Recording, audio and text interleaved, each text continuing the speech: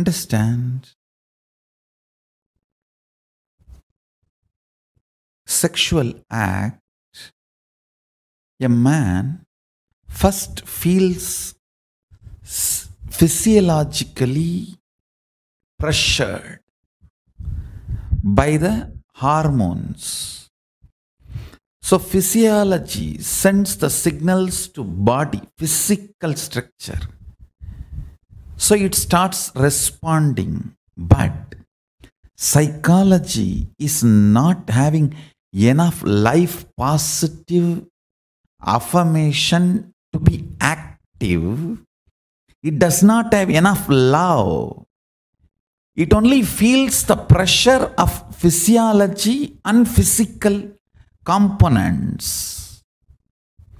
So, it is waiting to take revenge on the physiology and physical component the moment act is over.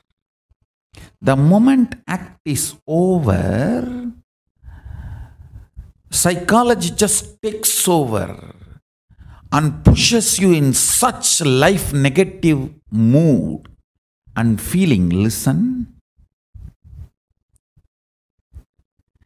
if the integrity between physical, physiological, psychological components of you is not achieved about your gender identification, whether you are oversexed or undersexed, you will be constantly struggling. If you are undersexed, you will have so much of struggle in your dreams.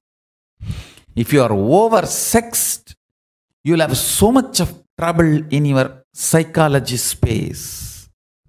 Understand? Whether you are aggressive or passive, if your psychology is also prepared and integrated to physiology and physical component along with hormonal pressure, you will build tremendous love and responsibility, care for the other person. End of the act will not be falling down, it will be falling into the intimacy. Every level, your gender identification matters. Understand? Whether you are a womanizer or nymphomaniac, it doesn't matter. Whether you are a sannyasi or sannyasini, it doesn't matter.